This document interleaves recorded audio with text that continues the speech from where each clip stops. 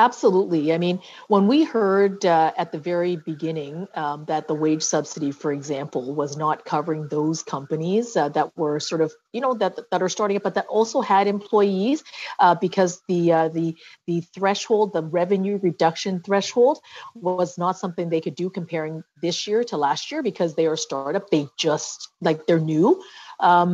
We changed that so that they can use January, February as the baseline for this year. So that's newer businesses, but those startup, innovative, high growth businesses also need our support. And just a few days ago, the Prime Minister announced that we are helping those high growth, startup type businesses, innovative businesses to get the support they need to weather through this period through the Industrial Research and Assistance Program. It's a $270 million program.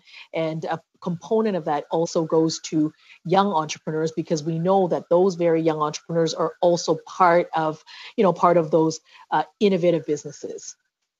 Thank you.